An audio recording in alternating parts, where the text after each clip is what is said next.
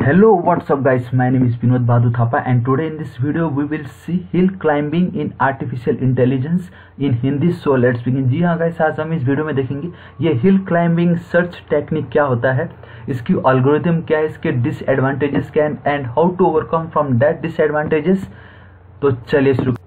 तो गाइस देखिए ये हिल क्लाइंबिंग क्या होता है, मैं आपको बता देता हूँ। It is one of the heuristic search technique. ठीक है, ये हिल क्लाइंबिंग बेसिकली एक सर्च टेक्निक है जो कि हम यूज़ करते हैं मैथमेटिकल ऑप्टिमाइजेशन प्रॉब्लम को सॉल्व करने के लिए, जो कि खुद एक आर्टिफिशियल इंटेलिजेंस का फील्ड है। ठीक है, तो ये मैथमेटिकल ऑप्टिमाइजेशन प्रॉब्लम में बेसिकली हम क्या करते हैं, उसमें हम ये हिल क्लाइंबिंग का यूज़ करते हैं जहाँ पे हम यूजर का जो एक इनपुट होता है, ठीक है, उस इनपुट की वैल्यू को ध्यान में रखते हुए जो रियल फंक्शन है उसकी वैल्यू को मैक्सिमाइज करना है या मिनिमाइज करना है ताकि हमें बेस्ट सोल्यूशन मिले, उसमें हम ये हिल क्लाइंबिंग का यूज़ करते हैं जो कि एक सर्च टेक्निक है। ठीक है, देखिए ठीक है, उससे पहले मैं आपको ये ह्यूरिस्टिक सर्च भी बता देता हूँ। बेसिकली ह्यूरिस्टिक सर्च क्या बोलता है गाइस, ये बोलता है कि हम आपको ऑप्टिमल सोल्यूशन तो नहीं दे पाएंगे लेकिन हम आपसे वादा करते हैं कि हम आपको रीजनेबल टाइम में एक रीजनेबल सोल्यूशन देंगे जो आपका काम कर देगा, वो ह्यूरिस्टिक सर्च टेक्निक बोलते हैं। ठीक है, तो देखिए हिल क्लाइंबिंग बेसिकली एक वेराइटी है जनरेट एंड टेस्ट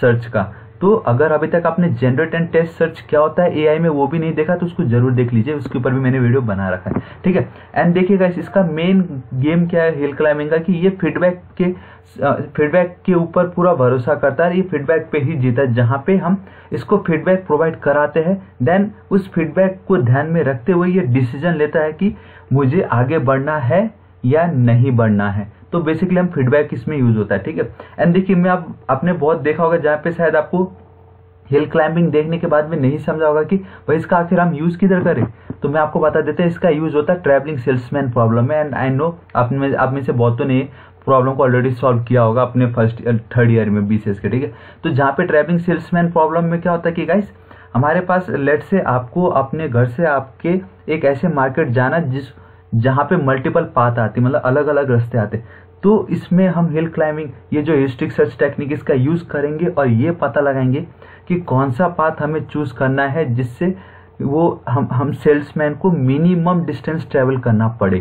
ठीक है, तो ये हिल क्लाइंबिंग होता है। हम अब इसका एल्गोरिथम देखते हैं गाइस। देखिए एल्गोरिथम देखने से पहले मैं आपको उसको डायग्रामेटिकली मतलब डायग्राम के थ्रू अब मैं आपको समझा देता हूँ ये कैसे होता है। देखिए सबसे पहले देखिए गाइस, इसमें हमारे पास एक करंट स्टेट होता है ये। ठीक है, लेट से ये यूजर है, मतलब ये ए है, ये आपका करंट स्टेट है। तो इसमें हमें करना ये है कि हमें अपना गोल स्टेट तक पहुंचना है, जो कि ये हमारा गोल स्टेट है क्योंकि अभी सबसे टॉप में यही है। तो हम क्या करते हैं इसमें, मैं आपको बता देता हूँ, इसमें होता ये है कि हमें बस आगे आगे बढ़ते जाना है। ठीक है, हमें बस आगे आगे इसमें बढ़ते जाना, लेकिन आगे बढ़ने के लिए भी इसके पास कुछ कंडीशंस होती है, कुछ रूल होती है जो इसको फॉलो करना पड़ता है। सबसे पहला रूल ये बोलता है कि it look for the immediate neighbour of current state only, मतलब अभी ए का करंट स्टेट ये है, हमारा पीक स्टेट बोलो या गोल स्टेट ये है, और इसके नेबर कौन है, ये सारे तो नहीं होंगे, ये जो इमीडिएट नेबर्स होते हैं चाहे ऊपर हो या नीचे, तो ये उसका इमीडिएट नेबर का वैल्यू को चेक करेगा। ठीक, ऑब्वियसली इसको टॉप में जाना, तो ये जहाँ पे खड़ा है उससे तो इसकी वैल्यू बड़ी होने ही वाली है, तो ये इस जगह पे पहुंच गया ए, तो अब ए का जो करंट स्टेट है वो ये हो गया, तो इसी तरीके से वो इस जगह तक पहुंच जाएगा। ठीक है, अब देखो यहाँ पे पहुंचा ना, तो इसके पास नीचे भी एक स्टेट है और ये ऊपर से भी फीडबैक ले रहा है, तो देखिए इसके पास फीडबैक आ चुके हैं। मैंने बताया ना पूरा फीडबैक के ऊपर गेम चलता है, ये मैक्सिमाइज मिनिमाइज भी हम बोल सकते हैं इसको। तो यहाँ पे लेट से ये आपका सी है और ये बी है, तो ये ए क्या है, फीडबैक मिला है इसको सी और बी से, तो इन दोनों की वैल्यू चेक करेगा और देखेगा कि खुद से कंपेयर करेगा इन दोनों की वैल्यू को, कि इसकी वैल्यू लेट से 5 है इसकी जो हाइट के हिसाब से, इसकी 4, इसकी 3, ये बोलेगा यार बी की वैल्यू तो मेरे से भी कम है लेकिन सी की मेरे से ज़्यादा है, तो मुझे और ऊपर जाना चाहिए क्योंकि अभी तक मैं टॉप पे नहीं पहुंचा हूँ, तो ए यहाँ पे चला जाएगा। अब ए की करंट स्टेट क्या हो गई, ये सी वाली जगह हो गई, तो ये ऐसे करके यहाँ जाएगा और अपने टॉप तक ये पहुंच जाएगा। सिंपल हिल क्लाइंबिंग यही बोलता है। लेकिन अब देखिए यहाँ इसके अंदर भी बहुत सारे डिसएडवांटेजेस आती है, इसी में ही मैं आपको अगर एक दिखाऊं तो इस जगह पे ये पहुंच गया और यहाँ पे भी अब ये सी है और ये बी है। ठीक है, मैं डिसएडवांटेज बाद में बताता हूँ, लेकिन इसमें भी देखिए अब क्यों ये आगे नहीं बढ़ रहा और क्यों इसको गोल स्टेट मान रहा है, बिकॉज अब बी की वैल्यू चेक करेगा और सी की वैल्यू चेक करेगा, ऑब्वियसली दोनों ए से छोटे ही है ना, तो इसलिए इस तरीके से ये अपना हिल क्लाइंबिंग बोलता है मैं सक्सेस हो गया, मेरा गोल स्टेट यही है, इस तरीके से ये अपना फीडबैक के थ्रू गोल स्टेट तक पहुंचता है। तो हिल क्लाइंबिंग टेक्निक इस पे बेस है। ठीक है, तो चलिए अब गाइस ये तो था नॉर्मल आपको पेपर में कैसे लिखना है, ये एल्गोरिदम है, ठीक है। आपको पेपर में ये एल्गोरिदम लिखना है। तो देखिए सबसे पहले यही बोलता है, मैंने अभी आपको जो समझा सेम वही है but in the form of algorithm. जहाँ पे आपका जो करंट स्टेट है, मतलब जो आपका इनिशियल स्टेट है, अगर वो आपका गोल स्टेट नहीं है, समझ रहे हो, अगर वो आपका गोल स्टेट नहीं है, सॉरी अगर वो आपका गोल स्टेट है तो आप वहीं पे रुक जाओ और रिटर्न सक्सेस, मतलब सक्सेस बोल दो कि मैं सक्सेस हो गया, यही मेरा गोल स्टेट है। अदरवाइज अगर वो आपका इनिशियल स्टेट जो है वो अगर आपका गोल स्टेट नहीं है तो उसे आप अपना करंट स्टेट मान लो, ठीक है, मतलब आगे बढ़ जाओ। देन सेकंड स्टेप क्या बोलता है, loop until this solution state is found. आपको तब तक आगे बढ़ना, तब तक लूप में कंटिन्यूसली आपको आगे बढ़ते रहना जब तक आपको आपका सोल्यूशन, मतलब आपका जब तक आपको गोल स्टेट नहीं मिल जाता है, और there are no new operator present which can be apply to the current state. मतलब आप जहाँ पे खड़े हो आपने सारे ऑपरेटर्स यूज कर लिए, आपने मतलब सारे तरीके अपना लिए कि ये जानने के लिए कि मेरे जो नेबर्स है, इमीडिएट नेबर्स है नीचे और ऊपर, उनकी वैल्यूज सब चेक कर लिया। हाँ, अगर आपको लगे कि आप मतलब आपकी वैल्यू जो है उनसे कम या ज्यादा है तो आप लूप में कंटिन्यूसली ऑपरेट करते रहिए, आगे बढ़ते रहिए, ठीक है। सेकंड स्टेप ये बोलता है, उस देखिए सेकंड स्टेप के अंदर पहला ए पार्ट आ गया जहाँ पे बोलता है select a state that has not been yet applied. मतलब आपने जो मैंने अभी आपको रास्ता दिखाया था ना, यहाँ पे देखिए वो चला गया, तो ये जो हिस्सा दिखाई दे रहा है यहाँ पे देखिए मैंने इसको अभी तक अप्लाई नहीं किया, इस वाले स्टेट को अप्लाई नहीं किया, यहाँ पे इसको अप्लाई नहीं किया। तो ये जो स्टेट है, ठीक है, जिसको अभी तक आपने अप्लाई नहीं किया, लेट से अगर आपको सोल्यूशन नहीं मिल रहा है तो उसको भी अपना स्टेट मतलब वो खाली जगह को भी अपना करंट स्टेट मान के वहां पे भी चेक करो कि वो सही है या नहीं है, ठीक है। तरीके से उस करंट स्टेट को आप अपना न्यू स्टेट भी मान सकते हो। उसके बाद देखिए सेकंड स्टेप का ही बी पार्ट में 3 और सब पार्ट आ रहे जहाँ पे perform this to evaluate a new state. जिस अभी आप जो नए स्टेट पे गए, अगर वो तो अब नए स्टेट पे गए मतलब आपका करंट स्टेट तो वही हो गया, तो वो करंट स्टेट अगर आपका गोल स्टेट है देन वही सेम जो हमने फर्स्ट में पढ़ा था, स्टॉप हो जाओ और रिटर्न सक्सेस कर दो। अगर if it is better than the current state then make, अगर ठीक है, ये क्या बोल रहा है कि इस वाले स्टेप में अगर वो आपका गोल स्टेट नहीं है, ठीक है, आपने चेक किया कि उसके ऊपर इमीडिएट नेबर आपने चेक किया और आपने नोटिस किया कि इससे बेहतर मतलब मेरे से भी टॉप में अभी कोई और है, तो आप वहां पे चढ़ जाओ, ठीक है, वहां पे ट्रेवल करो और उसको अपना करंट स्टेट मान लो एंड प्रोसीड फर्दर। ऐसा करते रहो जब तक आपको लगे कि आपकी नेबर जो है आपसे टॉप में, तो करते जाओ, ठीक है।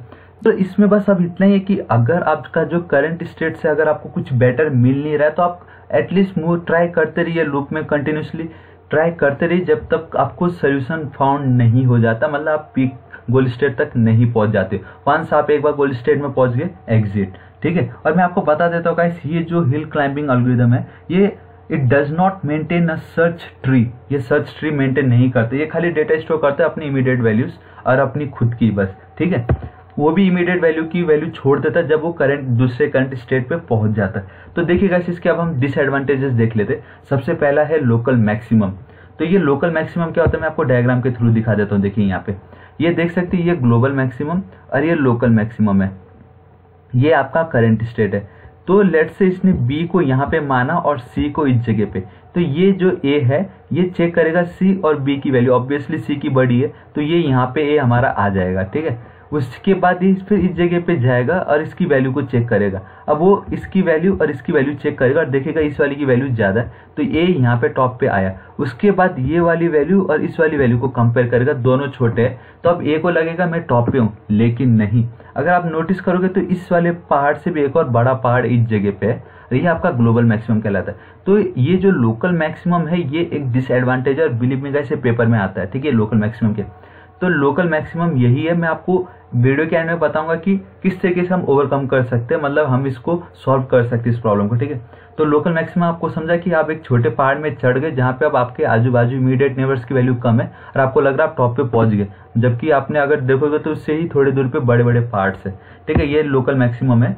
देन सेकंड आता है प्लेटू। ये बेसिकली एक फ्लैट एरिया सरफेस होता है, ये आप दिखाई दे रहे हो, ये वाले पार्ट जो फ्लैट है ना, यहाँ पे भी फ्लैट है। लेट से आप यहाँ पे आए, आपने चेक किया कि ये वाला हिस्सा जो है और ये वाली हिस्से जो है इन दोनों में इसकी वैल्यू ज्यादा ऑब्वियसली, तो ये यहाँ पे आया, लेकिन ये और इन दोनों की वैल्यू तो सेम है ना। उसने बोला ठीक है भाई सेम है तो शायद आगे बड़ा मिल जाए, तो वापस इस जगह पे आया।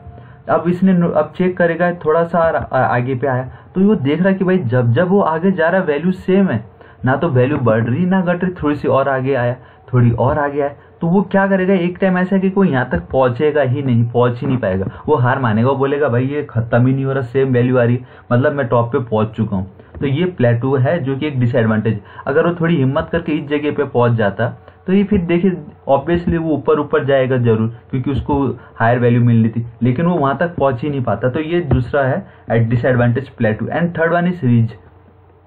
तो बेसिकली रीज में क्या होता है गाइस, मैं अगर आपको दिखा दूं, रीज में ना ये जो पार्ट दिखाई दे रहा है, बेसिकली सभी पार्ट की हाइट ना ऑलमोस्ट सेम होती है, ठीक है। तो ये जो बंदा है ए यहाँ तक गया, उसने बोला ठीक है शायद ऐसा भी, अब इसमें थोड़ा हिम्मत होता है, ये थोड़ा हिम्मत वाली होती है, इसमें वो सोचता है कि भाई ठीक है यहाँ तक तो मैं पहुंच गया, शायद आगे और बड़ा पहाड़ हो सकता है, क्योंकि यहाँ पे दोनों वैल्यू की तो कम है, लेकिन वो हिम्मत करके आगे जाता है, फिर वापस आता है, फिर उतनी ही पहाड़ में जाके देखता अरे यार ये तो वापस उतनी ही हाइट है, उसको लगता है नहीं शायद आगे बढ़ा होगा, तो यहाँ जाके फिर वापस देखता है, उसने फिर देखा उतनी ही हाइट है, बोलता है नहीं शायद अब इससे बड़ा कोई पहाड़ है ही नहीं, तो वो फिर उधर ही हार मान लेता है। तो इस तरीके से ये रीजन से जहाँ पे अगर सेम पार्ट की हाइट हो तो वो आगे बढ़ता है, लेकिन एक टाइम ऐसा आता है कि वो रुक जाता है, मे बी पॉसिबल कि एट द एंड कोई एक बड़ा पहाड़ यहाँ पे होता हो। तो ये रीजेस का प्रॉब्लम, ये हिल क्लाइंबिंग में 3 डिसएडवांटेज है, ठीक है। तो अब हम देखते हैं कि इसको हम किस तरीके से ओवरकम कर सकते हैं गाइस। ये बेसिकली 2 मार्क्स के लिए पूछा जाता है मोस्टली। तो आप देख सकते हो यहाँ पे मैंने लिखा बैक ट्रैक, समझो। और ये बैक ट्रैक यूज होता है लोकल मैक्सिमम से डील करने के लिए। देखिए इसमें क्या होता है, हम बैक ट्रैक मतलब जब भी आप रोड में जा रहे हो, रास्ता चलाते हो, आप क्या बोलते हो भाई सीधा ट्रैक पे चला बोलते हो, तो बैक ट्रैक मतलब पीछे जाना।